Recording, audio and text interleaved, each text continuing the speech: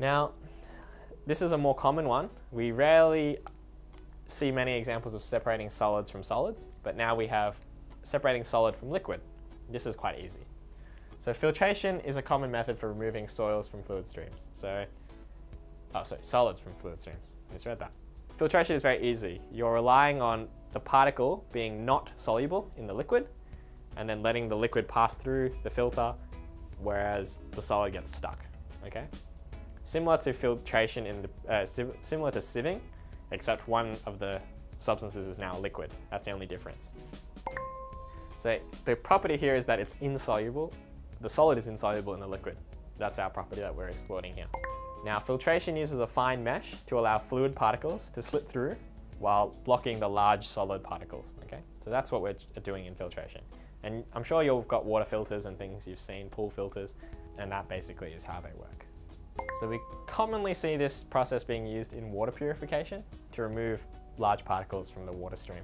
Often it's done with sand or carbon as a filter. So these are very nice filters. They work very well, and they actually remove some bacteria and things as well. So they're very, very good for filtration purposes. Now, another way to do this is through froth flotation. Froth flotation can be used to remove solids from liquids as well. And we use it in mining to remove minerals from waste rock. Mineral refining is that we dissolve the rock in some kind of chemical, and then we actually try to remove the waste, or we try to remove impurities, because the impurities dissolve whereas the metal stays as a solid. So the metal will be the solid in the liquid, and all we have to do is get that out because we want that. So crushed rock mixture is placed in a tank of water, detergent and some oily chemicals, and air is pumped through this liquid, forming a froth.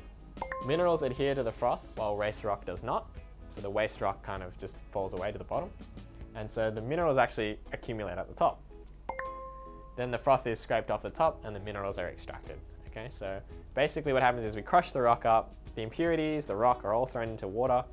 You bubble air through the water and that forms bubbles. And the minerals actually adhere to the bubbles and come to the top, as you can see in this picture. And you just scrape the top off to remove the actual minerals. And then the waste just goes away, okay? Assess the use of filtration to separate sand from a mixture of sand and salt. Okay. So we've got sand and salt mixed together. How can we separate them? Well, this procedure won't work unless water was first added to dissolve the salt. Okay, so we won't be able to use this unless we add water to this mixture to dissolve the salt. If solid sand and solid salt were mixed and placed into a filter paper, neither would pass through the filter, so they won't separate. So it's just going to sit there in your filter and do nothing. Now, if we add water first, the mixture, and then stir the mixture, and so fully dissolve the salt, the filtration would be very good because it will be able to separate the sand from the salt and then just evaporate the water, and you'll have your sand and salt. So that will work. Sand is insoluble in water, so it won't collect in the filter. So it would collect in the filter, as residue, while the water and salt mixture would just flow straight through. Salt is soluble in water, so it would pass through the filter as the filtrate. To improve the accuracy of separation, the residue in the filter paper should be washed with lots of fresh water.